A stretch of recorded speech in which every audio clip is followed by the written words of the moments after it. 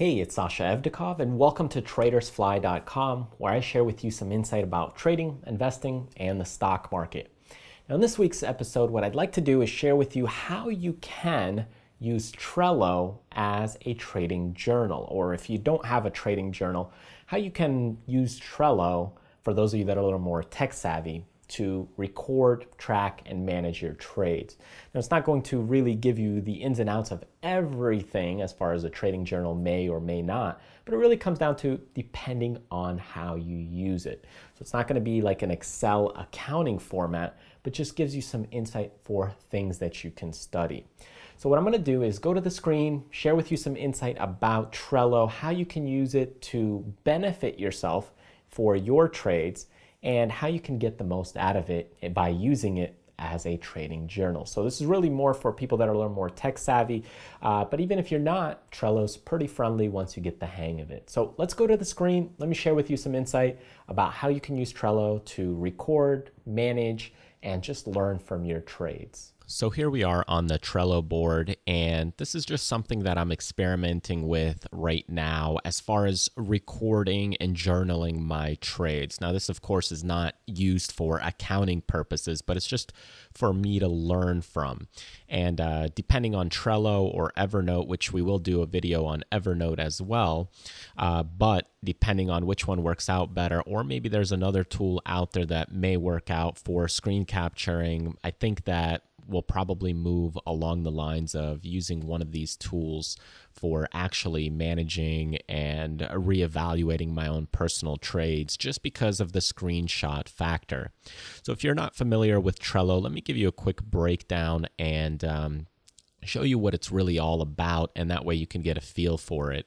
Of course, there's other videos and trainings that you can read about, but in simplicity, you have boards, so it's kind of like a sticky notepad. If you think about sticky notes and how you can move them around and rearrange them, that's really how it works.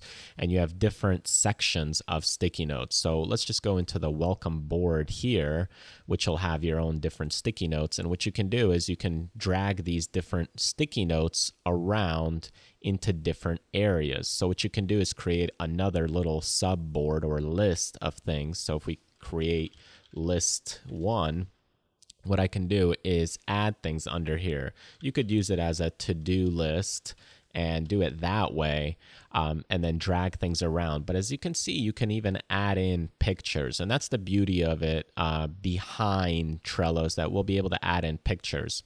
And when you click this, you can actually see when the pictures are attached, added, and so forth. And for me, the beauty behind it is you don't really have to upload a picture by hitting an upload button or anything. All you have to do is copy and paste. So if you know how to do the Control-C, Control-V method on your keyboard and you have some screen capture software, then what you can do is just paste the picture in and it'll automatically upload it.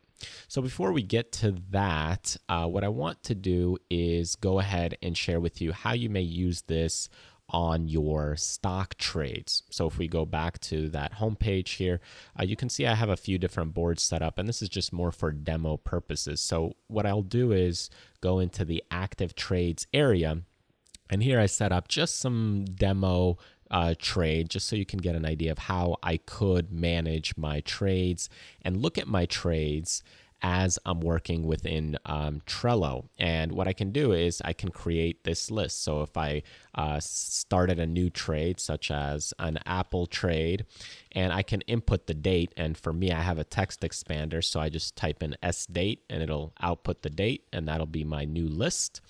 And now what I can do is start adding in, different pictures, different trades, and things like that. So here, what I've done is already entered one for VRX. And if you notice here, they're in order, chronological order. So you can see I put the date in there. That way I know what card relates to what. But if you forget, if you click it, it'll actually tell you when things were uploaded and when things were added. So the beauty is adding these pictures.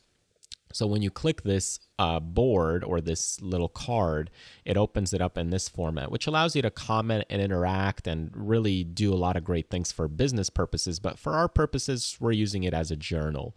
So what we can do is if we click the picture, you can see that here I've added this screenshot where you would enter the trade or enter the trade here.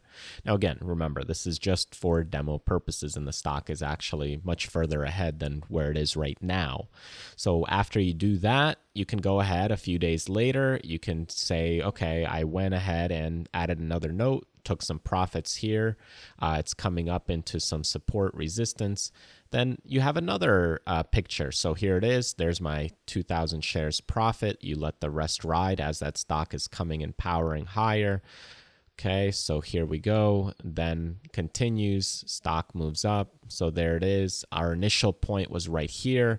And then we continued to move higher with the supporting trend line. Stock broke, and then we exited that position. So you can use it this way, where you have different cards for your trade. And the way you would go about it. So let's say we're doing an Apple trade.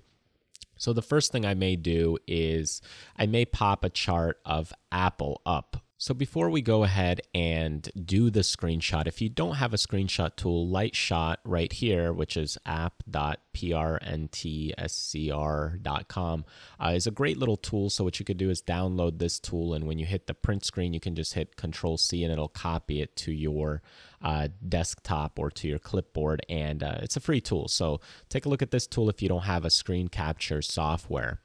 Now, looking at the Apple chart, you can see here we have the chart, and if we want to go ahead and put this chart in, I'll just hit the print screen on my keyboard, and what I may do is go ahead and actually select it by dragging it.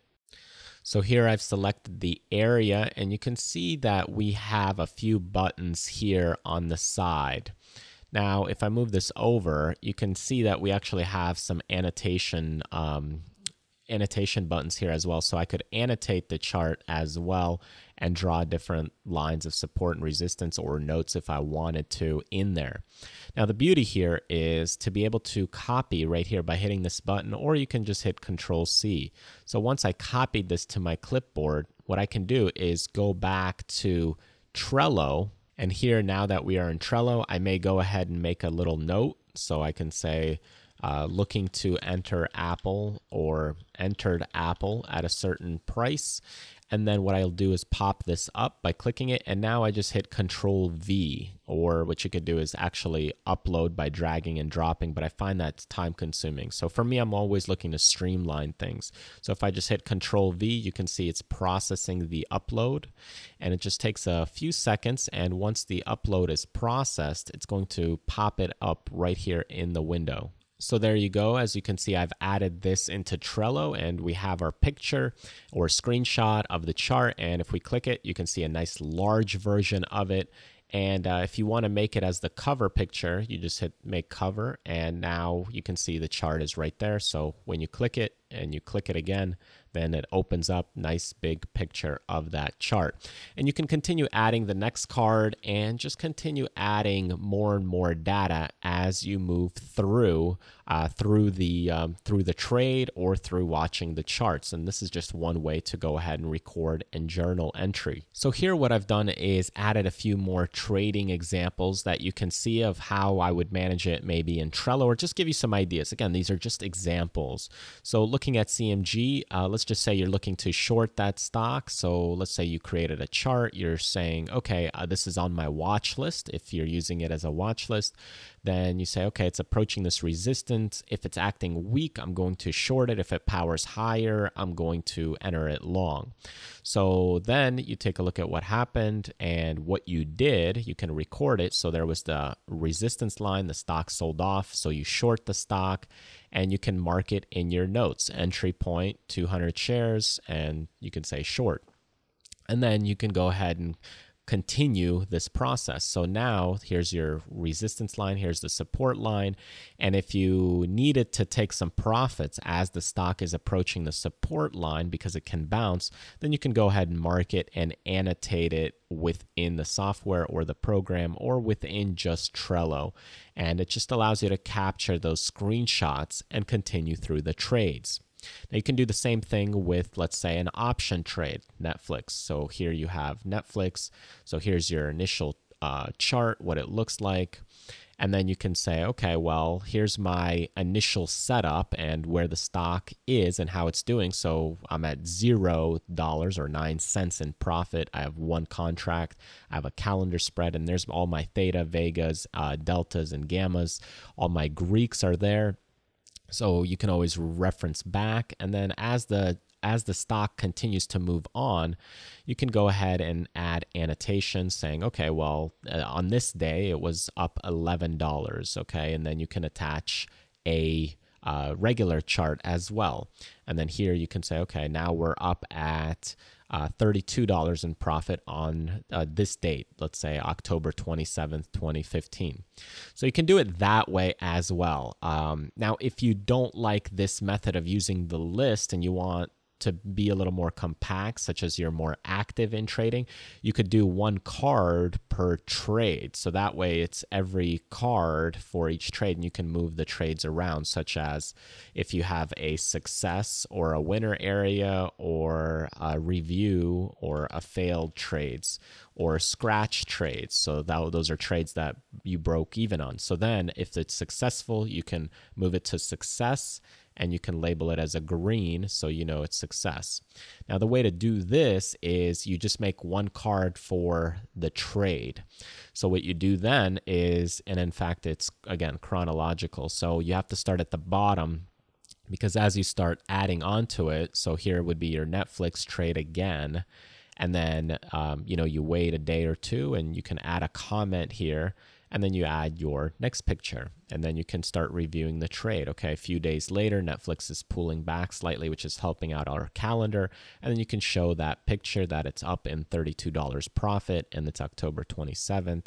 So you continue doing this process, and if you were to do this with, let's say, VRX, the same thing. So you would add your comment right here based on how the stock is doing, how it's performing. Then what you can do is take a screen capture of the chart or the trade or whatever it is that you're doing. You can go ahead and select it. And once it's selected, you just copy it, Control-C, and then we go back to our Trello board. And now we simply just paste it in there. And there it goes. So in this case, we just pasted in a chart of Apple, but you can see that you added our comment right there. We can add another comment if we want, and just continue to add notes and annotations to our trade. Of course, you'd have to read it in reverse, but all in all, you get to see screen captures of your trades, how they're performing, and you can look back on things. And if that was a successful trade, what you could do is go ahead and mark it as green by pressing 1 on the keyboard, move it into the successful trades. And then later, what you could do is archive them by month or by year. It's totally up to you depending on how many trades you're doing. So if we have 2015 previous trades list right here, what we can do is we can move this success, move all the cards in the list, move list right here, and we'll just move it to the previous trades. And there we go. And now we can see all our success trades. And then if we had a failed list, we would have a failed list, and that way we can review it, and we can just continue to build all these different boards out year after year. So then we may have a 2016 trades and so on. So you just continue to build this out as you start progressing in trades. So this is an option for you if you're interested in Trello or you like using Trello. It's very quick and friendly. We use it extensively in our business side of education. So from creating blog ideas and blog posts, but I'm experimenting with ideas about using this actually in my own trading as well. I'm still debating between this and Evernote, and we'll see how Evernote does as I do more tests and get more friendly with it and see how things play out. So this is a great starting point for those of you that like to quickly screen capture the charts, and it works out really well since you are also able to use it as a mobile device as well. Now, Trello is absolutely free, and you can use it just the way that I shared in this video without purchasing any additional plans. Now, they do have some additional plans that if you want to change your background color or just some other little benefits, then you can go ahead and purchase a plan within Trello, but you don't have to do that. Now, one of the ways to get free additional bonuses within Trello is just to recommend it to people and share your link with them. So if you want to go ahead and sign up to Trello and you want to give me some credit for the sign up, it doesn't cost you anything extra. But in order to do that, all you need to do is just go to trello.com/SashaEvdokov/recommend and then just sign up. And again, it doesn't cost you anything extra, but it just gives me an extra free month of Trello Gold. Nevertheless, hopefully this gave you some motivation to start or create some journal entries for your trades if you're doing trading.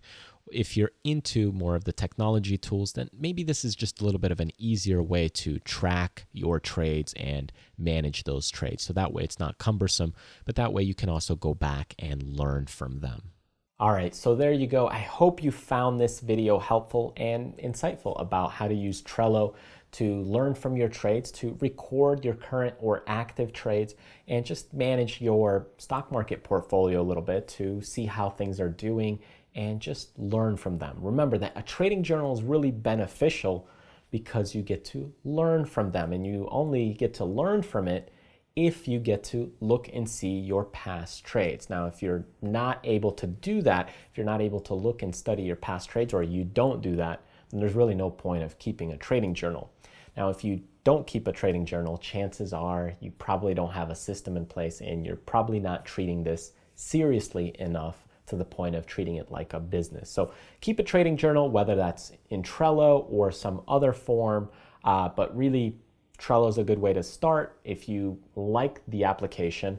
But if you just want to use pen and paper, that works out just fine. But hopefully this gave you some insight to using another tool as a trading journal if you don't have one in place. So hopefully if you don't even have a trading journal, maybe it moves you past that hurdle and gets you started in creating one. And just by seeing how easy it is to do, you can see that it doesn't take a lot of time to create a trading journal and just continue to learn from your trades, or go back and study some of your past trades to see what you did right, to see what you did wrong, and to see what actually you can do to improve, because in the end, it's all about you.